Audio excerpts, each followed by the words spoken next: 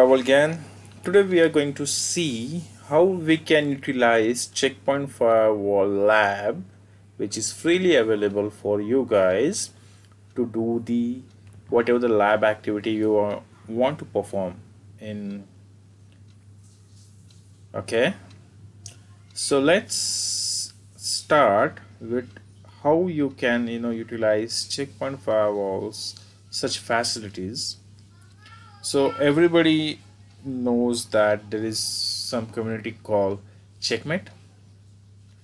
When you log into the Checkmate, on the home page itself, you are able to see this arrangement. But if you don't want to go there directly, jump to the lab.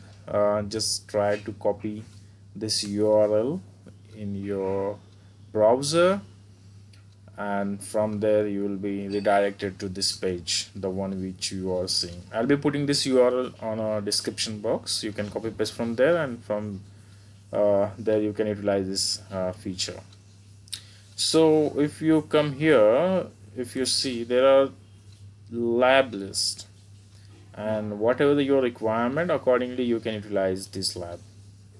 Today I'll be talking about the lab for the beginners. So Checkmate, they have given us a checkpoint for beginners network security virtual labs. So you need to utilize this feature. How? You just have to come to this page, and from here you have to go to the lab. I'm just clicking this, go to the lab, and once you click that part, you will be able to see different things. One, how you can prepare your lab, the free video itself from the Checkmate, how you can install the management server, how can install the security gateways, Gaia Web UI and CLI things, and a lot of stuff is freely available for you guys to learn. Okay, so you before going to the lab, just go through all these videos. It will be helpful for sure. Now let's see, there is something here called Launch Lab. Once you click here, you'll be redirected to the lab details, and it's saying welcome to the future of the cybersecurity, and now its status is preparing. That means your lab is getting prepared. Meanwhile, we will see what is this guy, CP4B blueprint material. If you click here, you will be redirecting to the pre-available details or pre-available study material from the checkpoint itself. If you see,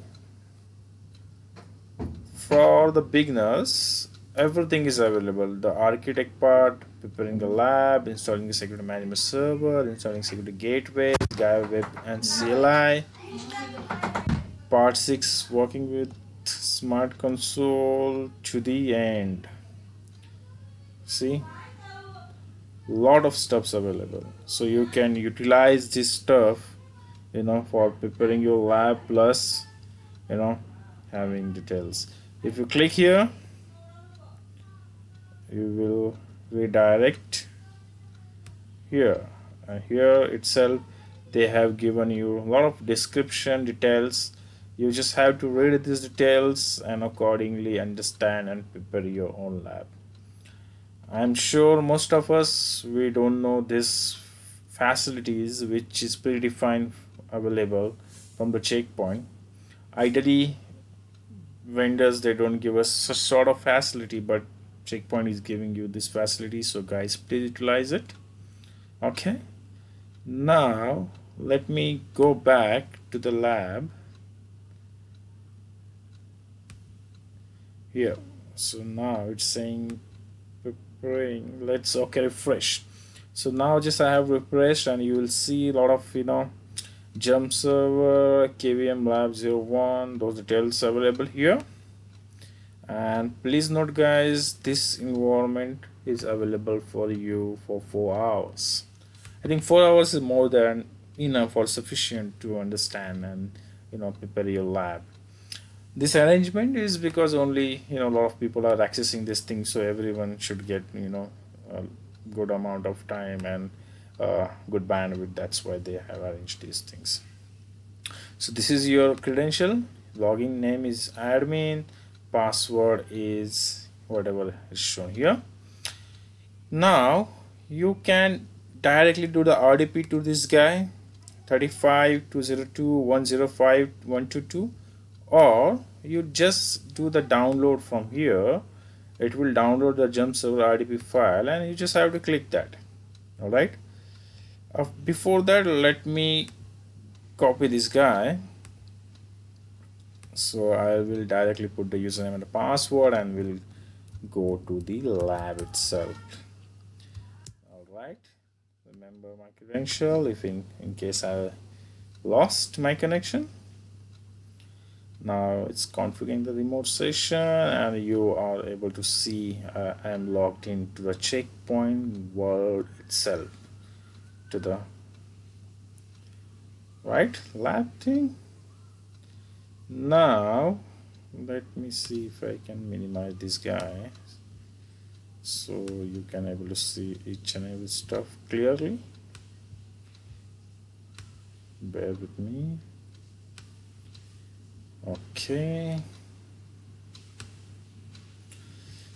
right, I think this is what I can show you. So here if you see CP4B1, this gives you the lab topology, like what checkpoint has designed for you, and this is what you have to follow to prepare this lab. So if you see your management server, it has an IP address 192.168.1.100, right? Your user PC is 192.168.1.10 and router and everything is here.